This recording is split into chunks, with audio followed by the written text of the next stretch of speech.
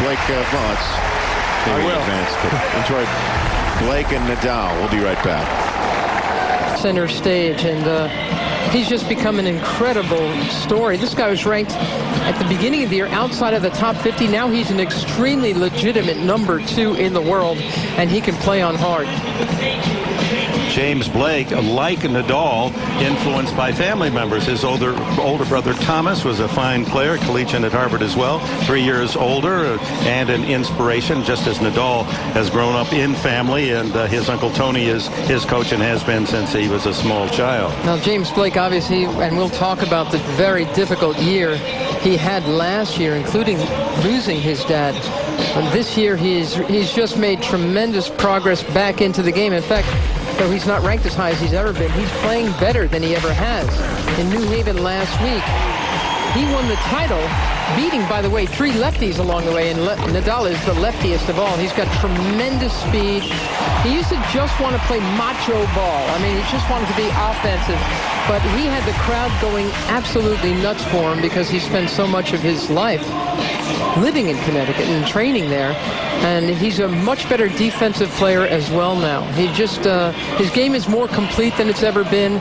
He's playing with great confidence. He trusts his backhand, which used to be a liability for him. And his forehand is one of the biggest in men's tennis. And he covers the court as well as anyone. We asked him about that backhand because it was suspect, and he said, all of a sudden, I just believe in it. I'm not afraid to get out of it. He said, in the past, I wasn't quite sure. I'd try to get over to my forehand, and he has shown in his 2 matches of this championship that backhand can be a weapon as well. Just how far will it take him? Well, he's going to have to beat one of the world's best in Nadal.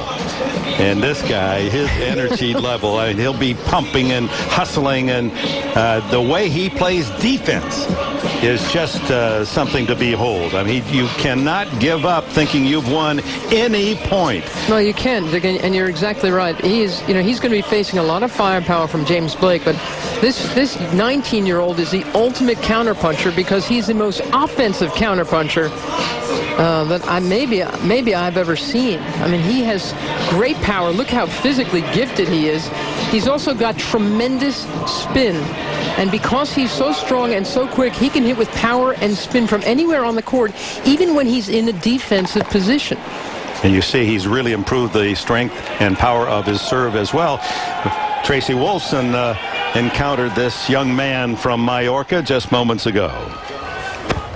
Rafael, you're facing your 3rd American here. It's going to be a tough crowd out there. How are you going to handle that? So the 3 matches again American players, but I know the public is good for now, and I know every match is very difficult, and this match is very difficult too because he's staying very good. Thanks a lot. Good luck. Thank you. And working on his English as well, and I think in his own shy way, proud of the fact that he's trying to be more communicative in a second language. John McEnroe, a fairly accomplished left-hander and has appreciation for his talent, has joined us now. We got you running all around. I love it. You're down to about 140 pounds, aren't you? Well, no, quite that much. But I'm working hard on my fitness, and they're not doing too bad for a young old guy. Well, they might have you out on court 18 if you don't watch out. Race you out there for a report. I'm ready whenever they need. What are your thoughts about this match? Actually, when I looked at the draw, I was looking forward to seeing Nadal play Blake in the 3rd round. Blake's had, we've talked about the horrible year that he had last year, but I really thought it was 90% that Nadal was going to win this. But having seen Nadal play here, he's not playing with as much confidence and belief, seems a little off-center, and Blake playing the best I've ever seen him, seeming calm, fit as ever. I actually think Blake has a great chance to win this. Well, Blake and Tracy Wolfson chatted just moments ago. James, what a run so far. Can you keep it going against the #2 seed? Yeah, I'm going to try. This is going to be fun. I got no pressure on me. He's the #2 player in the world, coming in probably the favorite. So we're going to have a great time. I know I'm going to have the crowd on my side, and hopefully I can come out on top. Are you playing better than you've ever played? I think over the last few weeks I'm playing better each day, and it's definitely a higher level than I was at probably even before I got hurt. So I'm really excited about it, and hopefully I can keep improving today. Thanks a lot. Good luck. Thanks. Well, there's J Block. Chaps in blue. They bought the shirts up in New Haven. As Blake says with a big smile, here's a Harvard guy being cheered at Yale as he won the title, his 2nd title a week ago.